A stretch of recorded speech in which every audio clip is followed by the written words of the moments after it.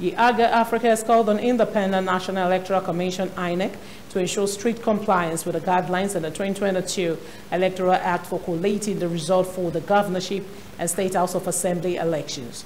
A board member of Yiaga Africa, Izinwa Nwagu, made this call while giving the preliminary report of the election in Abuja. Nwagu stressed the need for the Commission to verify the result on the hard copy result sheet and result transmitted with the beavers during result collation to determine the legitimacy of the outcome of the elections. Yiaga Africa, while commending Nigerians for their resilience and commitment to voting despite the unmet expectations from the February 25th elections, urged voters to remain peaceful during and after the election.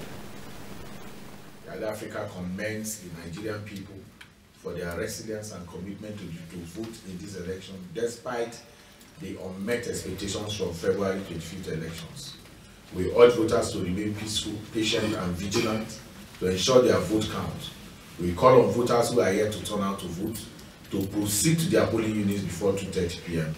to vote for candidates of their choice in the election.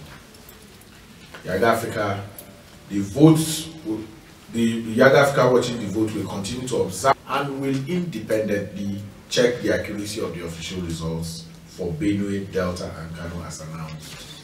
Our observers will remain at polling units until accreditation, voting and counting are completed, and the official results have been announced and posted